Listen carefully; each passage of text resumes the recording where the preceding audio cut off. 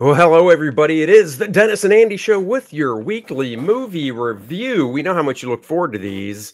Um, well, we did not go to the theater to see a movie this week because honestly, not. I mean, I'm sure something came out, but we're looking at the list and we're like, yeah, we don't care about any of this stuff. So instead of skipping a week, if that ever happens, don't you fear. There's so much streaming stuff out there. We'll find something. And what do you know? A new Kevin Hart movie dropped on Netflix a few days ago. So we watched that. It wasn't the same though, without the sound of Dennis chomping on popcorn and his big ass 89 200-ounce drink next to us in between the seats and sitting in a dark theater together. But that's okay. He was at his house, I was at mine, and I can My, my, always go a week my whole without family Dennis. decided to watch this movie with us. It's Kevin Hart. It stars Kevin Hart and Sam Worthington, and you know it's a Kevin Hart. It's going to be a comedy, so even my whole family's like, let's give it a shot. Why not? Everybody kind of likes Kevin Hart. It's a heist movie. It's in the vein of, Kevin. It's in the vein of, oh, there's a group of five people or so that go around doing these big ticket heist jobs, and there's always the leader, Kevin Hart. There's always somebody that knows how to drive or pilot anything. There's always the safe cracker who can figure out in a very small amount of time how to crack the most hardcore safes. There's always some technician, somebody there's an expert at everything. Surprised in this, Vincent D'Onofrio, who I love as an actor, just love that guy.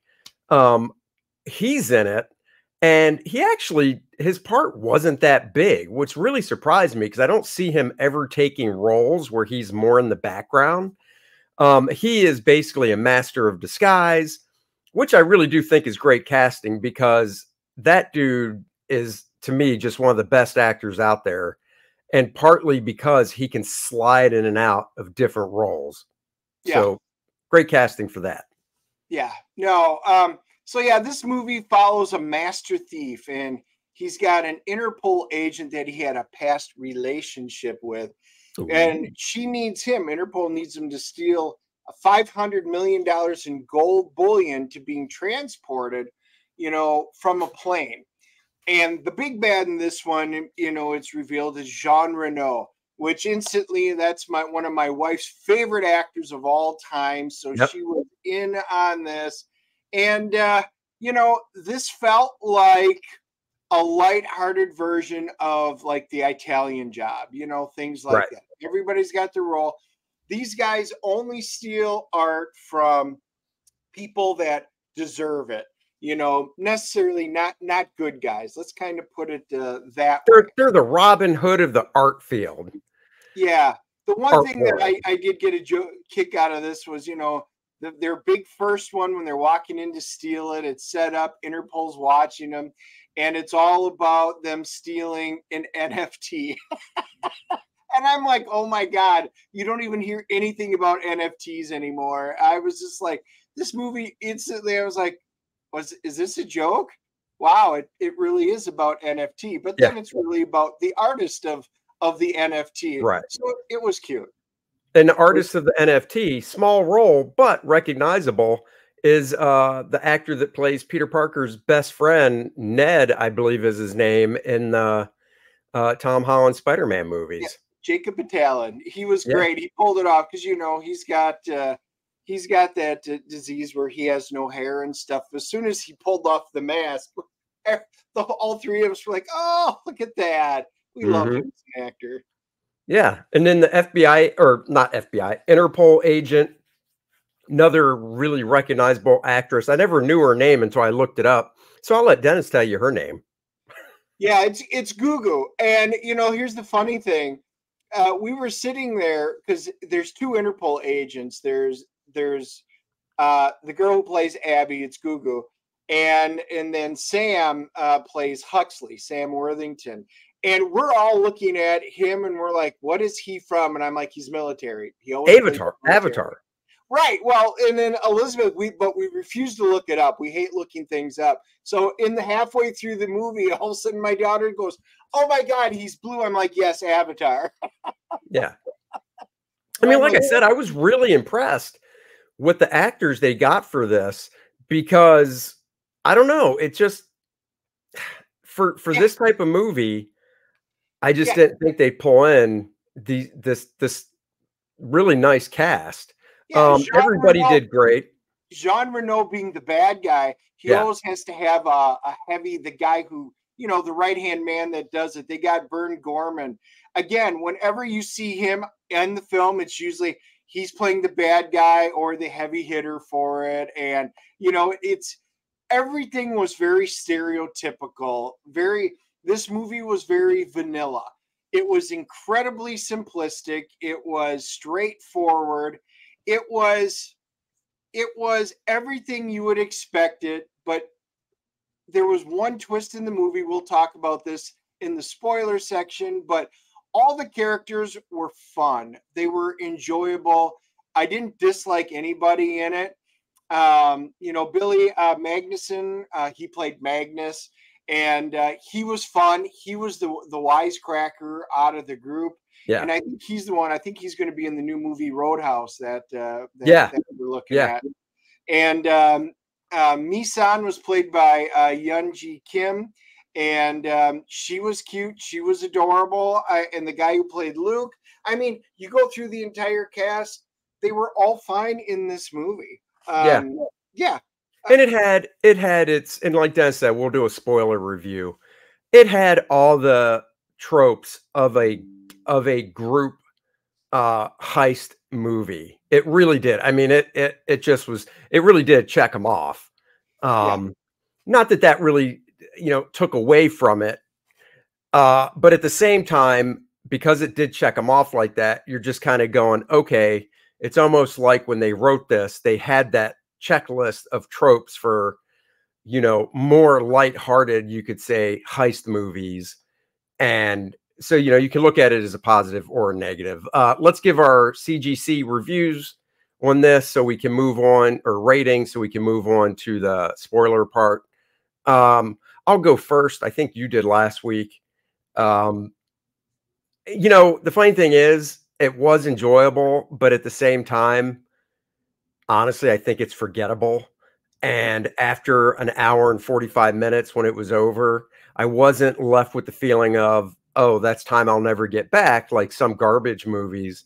But I also wasn't left with the feeling of, oh my God, I'm so glad I watched this. And unfortunately, uh, I'm just giving it a 6.0. I really, it's forgettable. I've seen better Kevin Hart movies, and as much as I like Vincent D'Onofrio, I was kind of let down that he wasn't in it more yeah, because he's such a good actor. So it's a 6.0. It's Netflix. If you're doing stuff around the house and you know uh, you have the time and you want to throw something on, turn it on, because worst case scenario, if after a half hour, if you agree with us, you can turn it off and go on about your day. yeah. I can't believe we're actually fairly close on this one. I actually thought we might be farther apart. Um, I'm giving it a 5.5. Oh, I thought it was forgettable. It was very by the books. It was cute. I'll delve into the budget part of it later. The special effects were okay, wonky at parts. The story was literally A to B to C to D, oh and yeah, it was very vanilla. Kevin Hart really tried taking on the serious part of the role, like he wanted to be like the leading man. yeah, because he wasn't jokey like he normally Right. is. No, he saved that for Billy Magnuson, who was, and he was really fun. Overall, like I said, I enjoyed it. There was nothing I disliked. There was also nothing phenomenal about it. It was just okay. I would have been more disappointed had I paid to go to the theater to see it.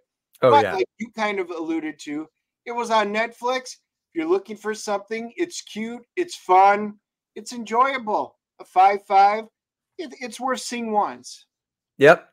So now, guys, if you don't want to hear spoilers, thank you for watching. Like, subscribe, and share. Hit the notification bell so you don't miss any of our live streams or pre-recorded vids like this.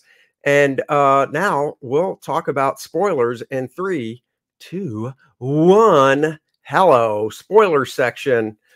Um, well, Dude, I before was we get into shocked. stuff, I'm dying to know what this twist is you're talking about because what what what is it? What do you mean? The twist was, well, it wound up not being a twist in the end, but you know how they swapped out the gold bars Oh, for yeah, no, I mean, that to me, that was because they didn't even allude to it. That's the thing. There was nothing in there other than when Luke didn't get on the plane and he's like, "Oh, I can't do this," and looking at her, I'm like, "Oh, something's up," because his team wouldn't do that to him no matter what.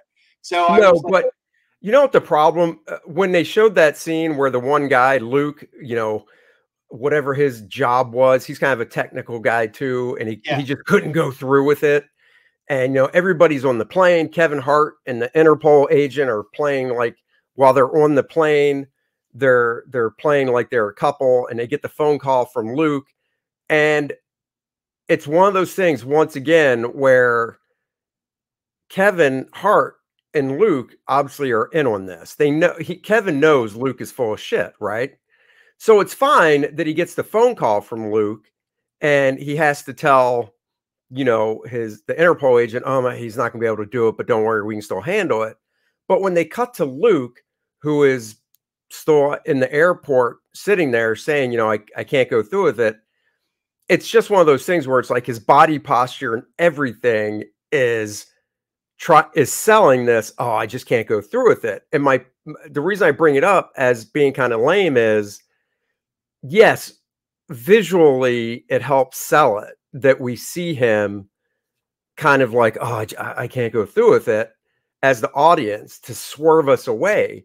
But at the same time, it's like if you call in sick to work. If I call in sick to work, they can't see me. They can only hear me. So I could be sitting back all casual and just be like, yeah, guys, I can't come in. I'm not feeling well. So there's really not a point for him to visually have to sell it either when he's talking to Kevin Hart. I mean, honestly, anybody could have called Kevin Hart and just been like, blah, blah, blah. I'm gonna have chicken and turkey for dinner, blah, blah, blah, because Kevin knows he's gonna hang up and go, oh yeah." no, that's Luke. He's not going to be able to go Yeah, through it. like I said, I don't want to belabor the point, but you know that was the twist for the audience. That was the one twist in the Right. movie, and but it didn't really. They didn't show how they got to it until the end, where they went back. You're like, okay, all right, Which is another trope of these comedy heist movies is at the end of the movie, oh yeah, we also did this. How did you do that? And then yeah, they go through the sequences of, well, so and so did this and so did this. And you're like, oh, okay, whatever. yeah. Genre. The couple of the actors that I have to touch base on. One is Jean Reno. We love him as an actor. Oh, he's As I great. said, it's my wife's favorite, but man, they did not give him enough to do.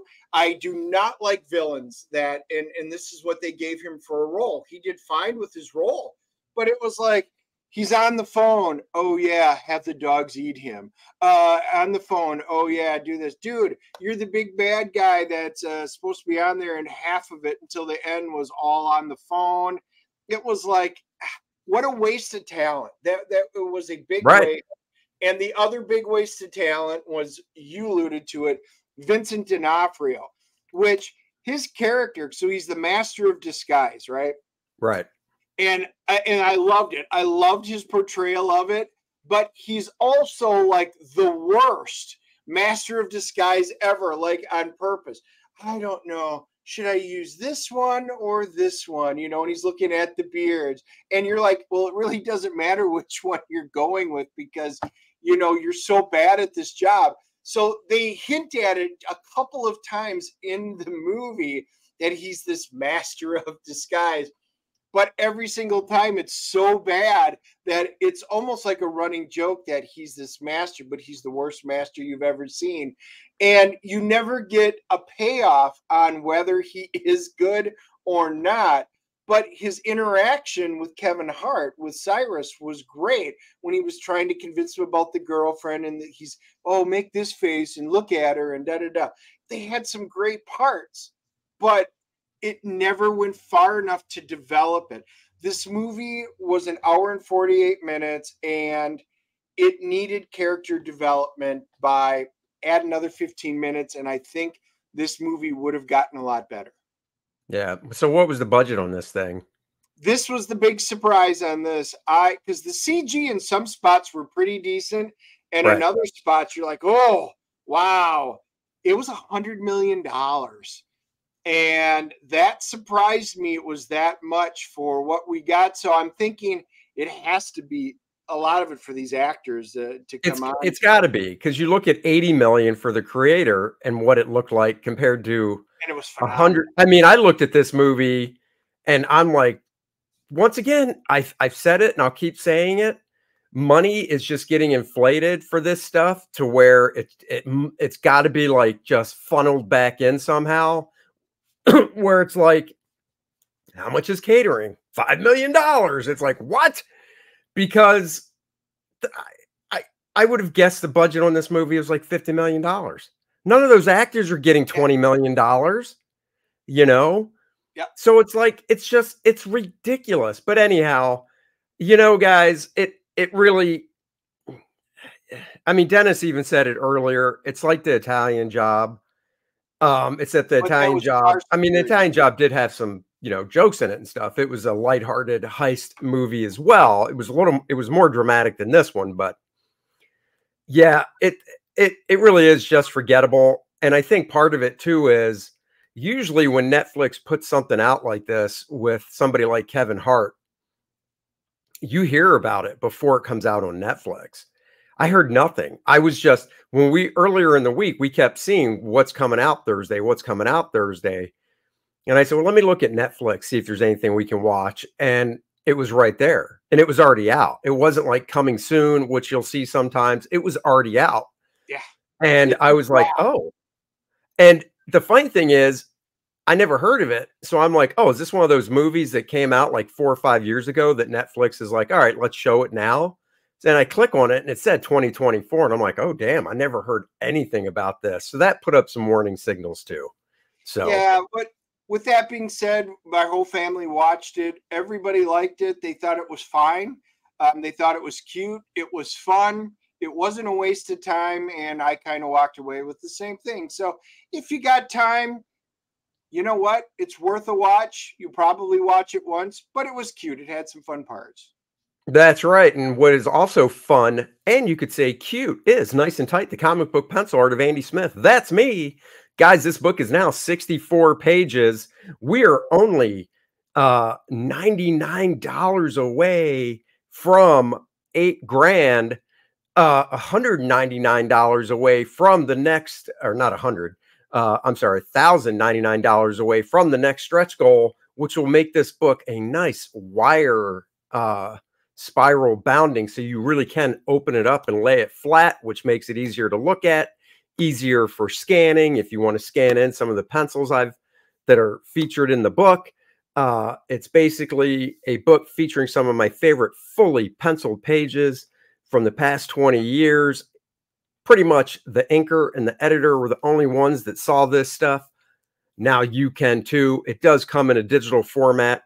I could scroll through the campaign, but I want you to. So go to the link in the description below and take your time, scroll through it, look at the different options that are available, and pick this up. A nice art book that'll look good on your bookshelf, and you can learn from it as well. And also coming next Thursday is the sign-up page for Core Draft, The Awakening. Core Draft Volume 2, the saga continues. We will be launching the sign-up page next Thursday, so join us Thursday afternoon for that. And there you go. And then next Wednesday on the Dennis and Andy show, it'll definitely be me there with Richard Stanke. He's a colorist that is working on a new project we're going to talk about. And Dennis might be here. He might not. We'll find out. next Wednesday. So That's stay cool. tuned. He has an appointment in the morning that could knock him out for the rest of the day. We'll see. It's, you know, getting all your teeth pulled out so you can get dentures and never have to brush your teeth again. I don't know if it's worth it. I'd rather have them fall out on their own, but Dennis is just being preventative and going, you know what? Brushing my teeth takes too much time. I'm just going to get a full rack of dentures. So that's what he's doing. At least that's the story I'm telling. And he can't refute it. Like, subscribe, share. Bye-bye, everybody. Have a great weekend.